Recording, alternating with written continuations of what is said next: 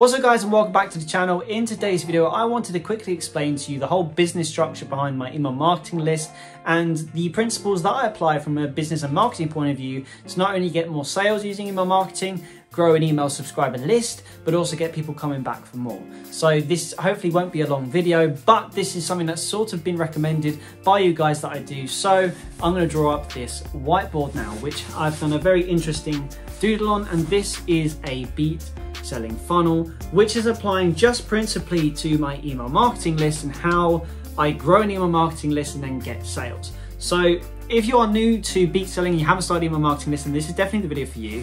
So those of you who already do email marketing might kind of know where this video will be going. But basically a funnel, normally this applies to marketing, Facebook marketing, because you have 3 different stages or 3 different tiers of ads depending on what you need to do. The first tier being awareness, where you're trying to reach out to as many people as possible.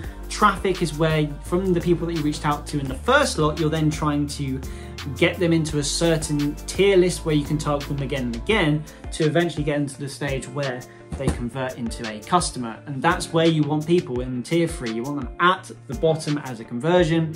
And then as you see the arrow here, because once you've converted someone, they can go back into the traffic so you can target them again and again and again, and it's just a lovely cycle which goes around. So anyway, I'm going to explain from the top down what each of these tiers mean so you can get the best understanding of how to structure your email marketing strategy. So the first one is awareness.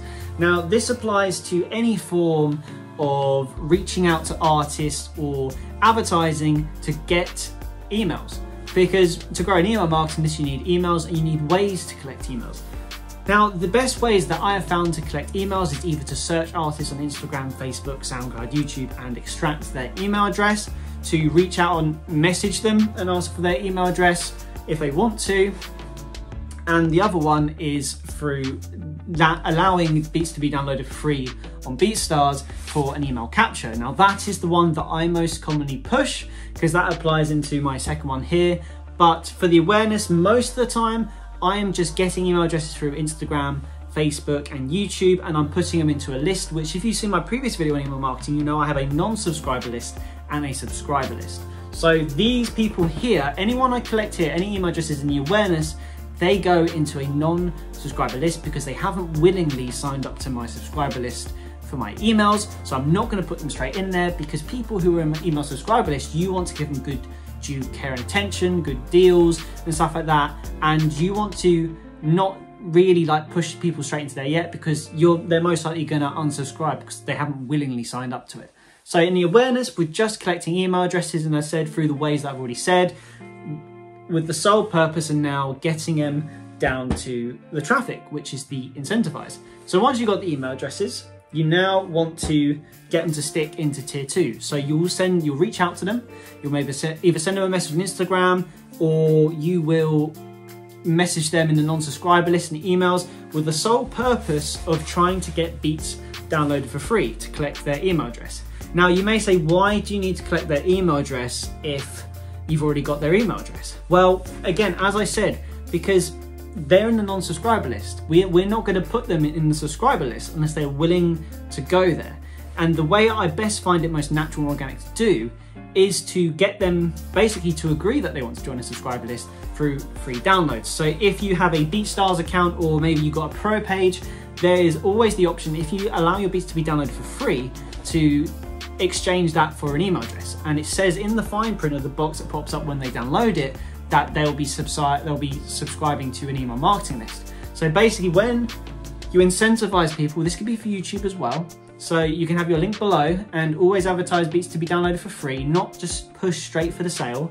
But if you're pushing people to download beats for free, you're getting sign-ups to subscribers without having to get a conversion, because you don't have to have someone on your strong subscriber list just because they purchased the beat. It is always good, but it's just good to have them in that subscriber list, because once you've got them in there, that's when you can really start pushing through the emails.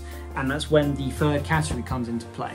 So again, to this point, what I've explained is we are really trying to push free downloads. That's something that I do heavily on my email marketing, because people who are on the website, you've got to think like an artist. Most people aren't going to buy a beat the first time they hear it, and that's just the honest truth of it. So what we want to do is allow them to download the beat for free, write over it, and fall in love with the track for themselves, so they go back and purchase it. So that's why it's good to allow them to download the beat for free. Then you have them on this tier 2, the subscriber list, and then after a week, 2 weeks, a month, you can then just keep advertising, saying you've got new beats in store, or you can send out discount coupons just specifically for subscribers, or exclusively is a better word to use. And then they might think, actually, I've written something good over it, there's now a discount, I'm actually gonna go and buy the beat. So then that's when you get from here to here. So now you've made money, you've kept them in the loop of things, you've offered them discount or good customer service is one way to put it, and you've turned them into a tier 3, a conversion. Now, obviously, you now want a loyal customer, so it doesn't end here. That's where this arrow comes in, because now they've purchased, they go back into the traffic again, and then you're sending out the subscriber emails every single week, trying to get them to go back to your beat store, incentivize, as always, with the free downloads, the discount coupons, and keep getting people to go back to your store and purchase the beat. So then that's just in the loop. So once you've got someone in the subscriber list, tier 1 doesn't even apply. But the reason why tier 1 is still equally important, because you always want to be trying to feed people into the subscriber list, because this is how you're going to be growing your subscriber list through awareness. So hopefully that's the best way I could have explained it. But basically, the most important thing that you have to always remember when you're growing an email subscriber list is you really need to just be promoting yourself in as many different avenues as possible and getting traffic to your website or beat store, because that's most important.